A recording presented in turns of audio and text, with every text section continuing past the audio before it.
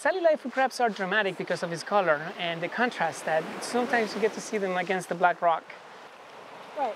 There is cannibalism among these species, so it turns out that when the male wants to approach a female, he has to be cautious because she is a cannibal. So he can't figure it out if she wants to mate or she wants to have dinner. I think they're gonna mate. That's why they're probably holding pinches. There you go, mating, mating, mating, mating, mating. So today we were lucky to see the Sally Lightfoot crab's mating behavior. We anticipated the moment, we waited, and we were ready. And suddenly we got the reward.